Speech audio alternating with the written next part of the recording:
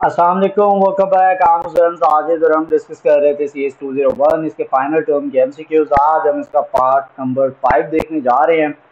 100 MCQs अब तक हम डिस्कस कर चुके हैं और आज हम अगले पार्ट 5 में नेक्स्ट 25 एमसीक्यूज पर डिस्कस करना चाहते हैं। So the default value of parameter can be provided inside the dash function prototype, function prototype और फंक्शन डेफिनेशन दोनों के अंदर या किसी में भी नहीं तो दोनों में आप कर सकते हैं। पैरामीटर जो है उसकी वैल्यू जो है। सो classes define inside other classes are called nested classes. ये ऑलरेडी हम 2 बार एमसीक्यूज देख चुके हैं।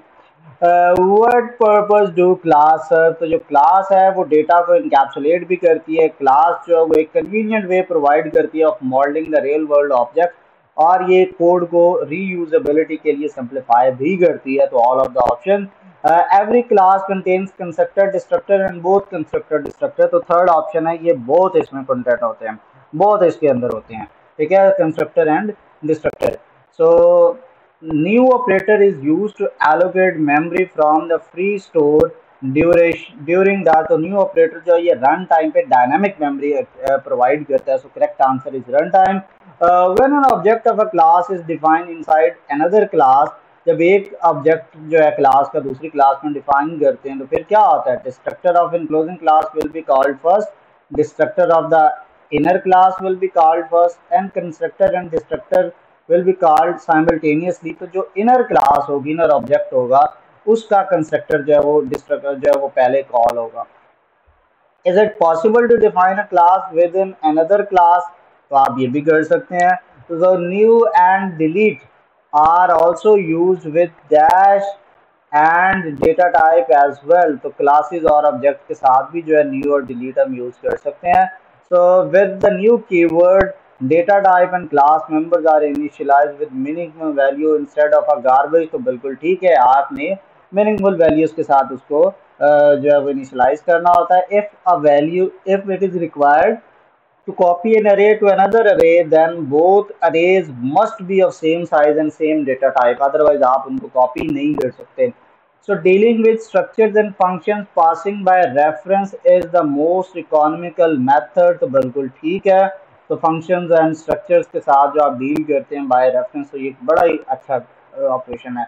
तो ये आता है एंड ऑफ फाइल, बेसिकली है bad good clear are manipulator. बिल्कुल ठीक बात है। Overloading new operator function take parameter of type size T and return. तो ये हमने पीछे भी पढ़ा, वो एक वॉइड पॉइंटर हमें रिटर्न करता है जो ओवरलोडिंग ऑपरेटर होता है जब वो फंक्शन को एज अ पैरामीटर किसी भी टाइप का ले रहा होता है। तो when a new operator is overloaded at global level, then corresponding built-in new will not be visible to the whole of the program। तो बिल्कुल ठीक बात है, जब आप ग्लोबल लेवल पर काम कर रहे हैं फिर इंटरनल लेवल पर वो नहीं चलती चीज़ properly. If there is more than one statement in the block of a for loop, which of the following must be place at the beginning and ending of the loop. तो parenthesis जो है ये तो नहीं होती, braces होती हैं basically. तो बी ऑप्शन है इसका कि आप अगर एक से ज़्यादा फॉर लूप की लाइन है फिर आप ब्रेसेस को यूज़ करते हैं।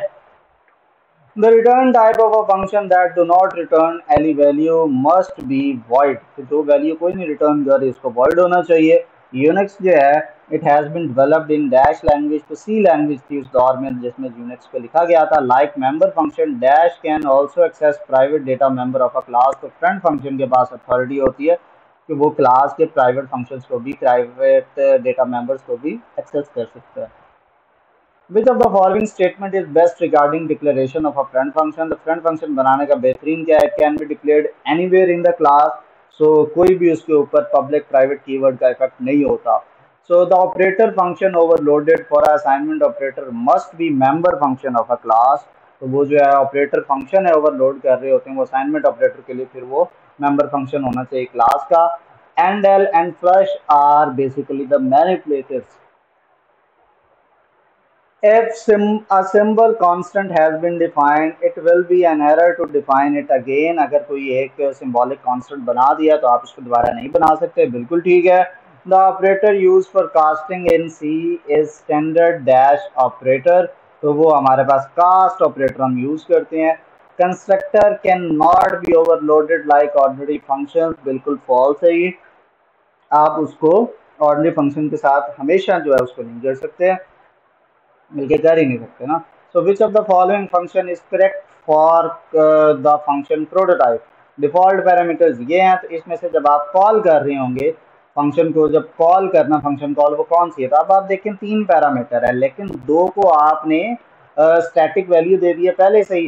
तो जब हार्ड कोड वैल्यू दे दी जाती है तो कॉल करते हुए आप ये प्रोवाइड नहीं करेंगे, सिर्फ पहले वाली वैल्यू देंगे तो 5 आ जाएगा। तो ये एक ही पहला ऑप्शन इज करेक्ट।